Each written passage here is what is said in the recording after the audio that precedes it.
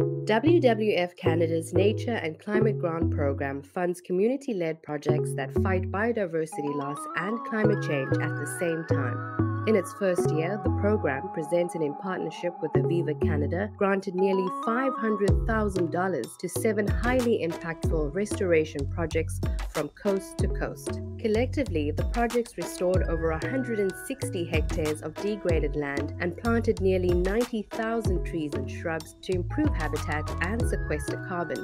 Here's a closer look at 3 grantees and how they made a big impact for nature in year 1. The Hammond River Angling Association planted native shrubs that are very resilient and provide many benefits for the environment. The grant also enabled them to start analyzing carbon sequestration through soil core sampling. Last summer, Credit Valley Conservation engaged nearly 250 people to plant nearly 1,000 trees and remove invasive species, transforming 1.2 hectares of land.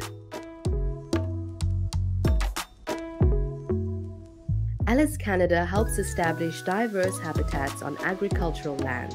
Over the field season, through activities like planting native trees, grasses, and shrubs, Alice restored and enhanced 26 hectares of biodiversity in hotspots for at-risk species.